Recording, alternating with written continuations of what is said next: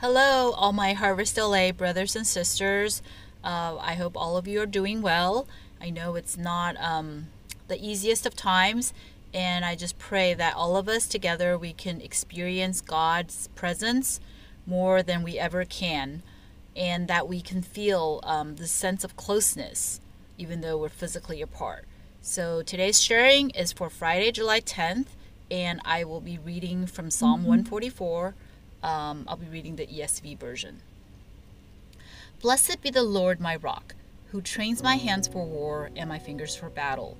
He is my steadfast love and my fortress, my stronghold and my deliverer, my shield and he in whom I take refuge, who subdues peoples under me. O Lord, what is man that you regard him, or the son of man that you think of him? Man is like a breath, his days are like a passing shadow. Bow you heavens, O Lord, and come down. Touch the mountains so that they smoke. Flash forth the lightning and scatter them. Send out your arrows and rout them. Stretch out your hand from on high. Rescue me and deliver me from the many waters, from the hand of foreigners, whose mouths speak lies and whose right hand is a right hand of falsehood. I will sing a new song to you, O God. Upon a 10-string harp I will play to you. Who gives victory to kings, who rescues David his servant from cruel sword. Rescue me and deliver me from the hand of foreigners, whose mouths speak lies and whose right hand is a right hand of falsehood. May your sons in their youth be like plants full grown, our daughters like corner pillars, cut for the structure of a palace. May our granaries be full, providing all kinds of produce.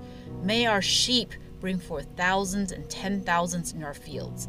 May our cattle be heavy and with young, suffering no mishap or failure in bearing. May there be no cry of distress in our streets. Blessed are the people to whom such blessings fall. Blessed are the people whose God is the Lord.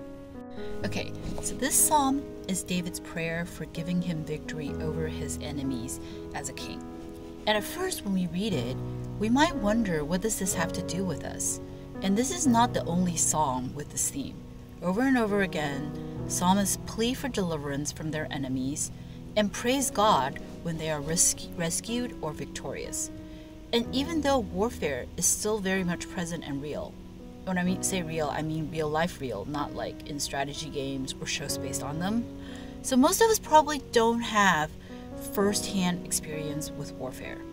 However, in Ephesians, Paul exhorts the church to put on the whole armor of God that we may be able to stand against the schemes of the devil.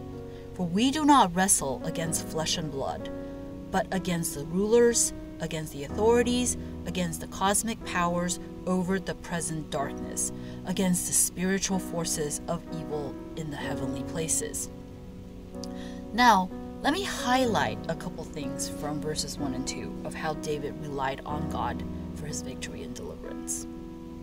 When we speak of God as being rock, we often think of strength and foundation, but here in verse 1b, David mentioned skills and gave credit to God for training his hands and fingers. And in verse 2, I was looking up the steadfast love term, and I looked at a few different versions, and it's translated into, in other versions, faithful love, loving kindness, mercy, goodness, and in some cases, loving ally or friend. And I like the translations that directly references the attribute of God, like love, mercy, kindness, goodness, because it embodies who God is and reminds me of how good and loving and merciful He has been to me time and time again. And also in verse 2, we see the terms fortress and stronghold, which of course occurs over and over again in Psalms. And they often remind us of protection and security, but here I also want to highlight provision. These safety places only work if they are stored with supplies and food for those hiding in them and ready to fight. God's provision and deliverance is comprehensive. It includes aspects that we are aware, and many times those we have not yet thought of. So in this difficult time, I want to call out two things that I'm reminded of when reading this psalm. First, to be reminded of the spiritual warfare and to be vigilant, not just in being diligent ourselves, but in our reliance and total dependence on God.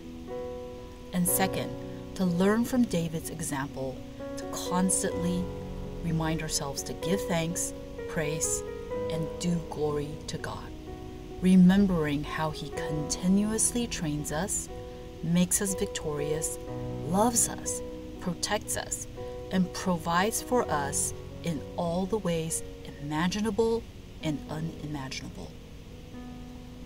Dear God, I pray that you will be with each and every one of us and help us to rely on you and help us to give you all the glory and praise.